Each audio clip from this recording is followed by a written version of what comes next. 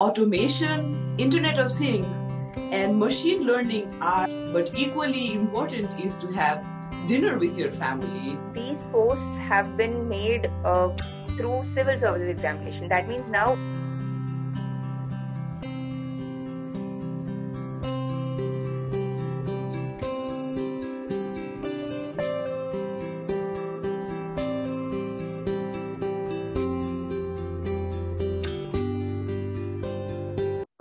Hello everyone, a very warm welcome to Hiatuz channel. Today we have a special guest joining with us from Canada. She is my classmate from engineering. Hello Anjali, a very warm welcome to the channel. Hey Shanti, thanks for having me here. Andarki namaskaram. Hope you are doing all good. Anjali is from Nepal and she has studied in Delhi for a couple of years in classes 11 and 12, and then she joined Andhra University to pursue electrical and electronic engineering. She joined Andhra University through the foreign category. And believe it or not, in the 4 years that she spent there, she completely learned Telugu. Like she can speak. You can speak completely, right? Thank you. Kuncham kuncham. Okay, great. And Hindi, you're completely fluent. Yeah, Hindi is pretty good for me. Okay, so that's 4 languages for Anjali. Great. So the very first question that I have for you is, why engineering in the first place? That's a great question. If I look back as a kid, I have been the hardworking, nerdy variety. And for us in Asian family, when you get a little bit of good score, the fate is kind of sealed for you. So science as a course was chosen for me. I didn't get to choose science. But when I finished high school, it was decision time, just like for everybody. My parents always imagined me in a white lab coat.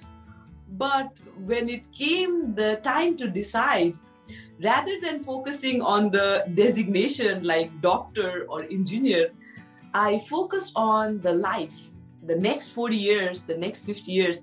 Am I able to stay in that career and do that thing day in and day out?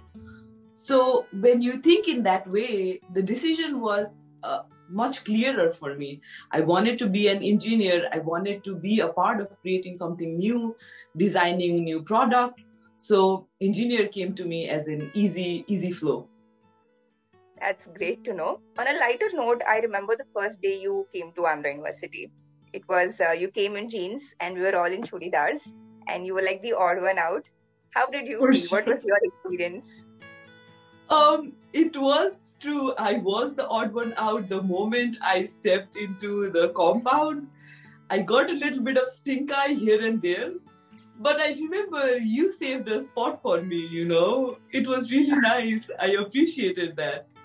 And when I joined Andhra University, I had a pride or a little bit of vanity thinking that I was a smart one, right? But then I talked to you and you had spent only 3 months on CBSE and spent the rest of the time in MSET, yet you scored much better than me in CBSE. So there was a little bit of, I am not the only smart one. There are like better challengers I need to compete with, you know.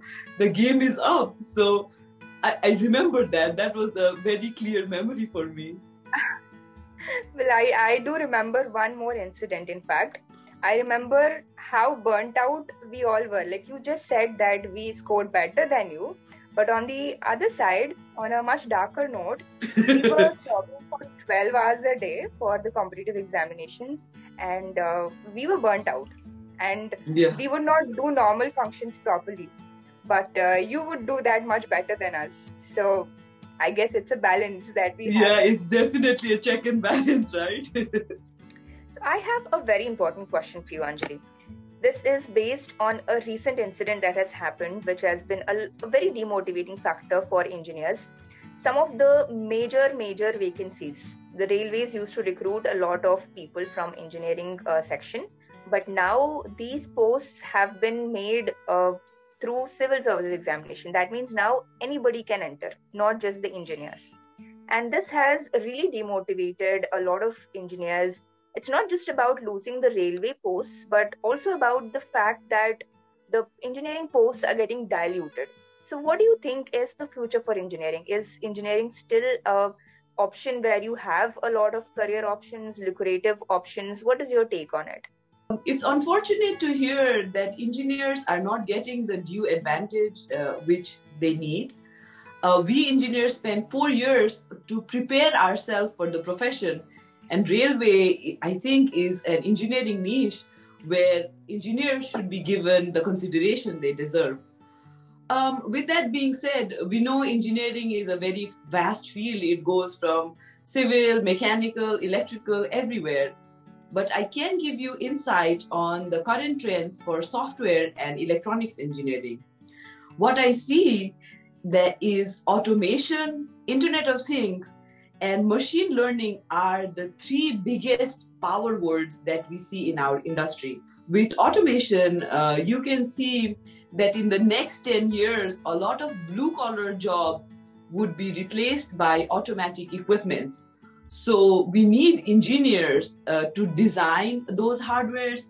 We need software engineers to bring life into those machines, and also maintenance and test engineers to make sure that those hardwares are working as required. The other trend I see is Internet of Things. They advertise that your fridge, your table, your restaurant, everything is going to be connected to the internet, but it's not as easy. You need a certain set of equipments for the hardware to be internet friendly. For that, you need a number of radio frequency engineers. So for 12th graduates, electronics and communication is the way to go if you want to be a part of Internet of Things. The last but not the least is machine learning. A lot of big companies are collecting data on us in a huge amount. Whether it's ethical or not is a discussion for other day, but those data needs to be analyzed. Those data need to be visualized, and we need to make certain information out of it, right? And also companies are putting it into the machine learning sector, like predicting stocks or looking at the pattern of customer purchases. But for all that, we need a scientist or engineers to look at the data and give some insights into it. So these 3 are the biggest trend that I see for engineers. So the future is really bright for the engineers for next 50 years at least. Until then, we would have made the machines smart enough to be the dominating species of the planet, and our fate is sealed. I hope it's a joke.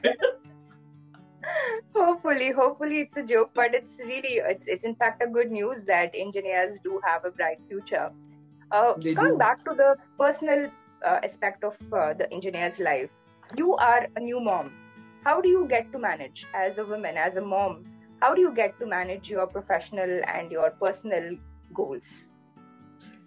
That's a tough one. It's a really tough situation. Well, because when you are growing up, in my family at least, all I was taught to be a studious student, to work hard, to study, to get good grades in exam, and all the other things will fall into place. But that's not the truth. Life is all about balance. Yes, getting a good career and having a good job is important, but equally important is to have dinner with your family. Equally important it is to travel, to go into new places, learn about new culture and geography. It kind of makes you humble. So at times it gets confusing, at times it gets depressing, it's highs and lows, but your family and your job always go hand in hand, because there will be some days you fail in your job and you come back to your support system, your family. So it's important to maintain that. It's important to have a lifeline addition to your job. Thank you for sharing that. I guess a lot of us do forget that humane part of ourselves. We are so engulfed with the success and achievements and everything, and it takes a lot of energy to be able to realize that we are human as well. So thanks for sharing that. And what about your final message? If there's one message that you wish to give to all of the viewers, what would that be? Yes, I thought about the message a lot. As I am growing in my professional and personal life, I have found a few things that are important to learn. Yes, as I mentioned, education is very important. Education will get you to places.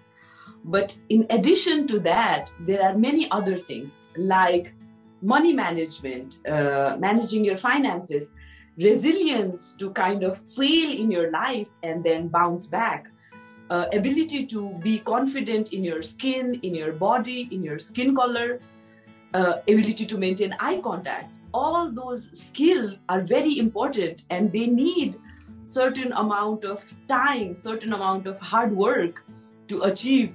It's just not going to come with the click of the fingers. So yes, you need to spend time on your education, but you also need to spend time on other aspects, which is equally important for your career success. That's a really sweet message, Anjali. And I do agree with the fact that life is not just about education, but about developing overall life skills. And with that, that is the end of the video. And thank you, Anjali, for hanging out with us. Thanks, Shanti. I had a great fun working with you. Thank you. And thank you for all of the viewers who watched till now. And do look out for more content in the future and do check out the content that has already been posted. Thank you.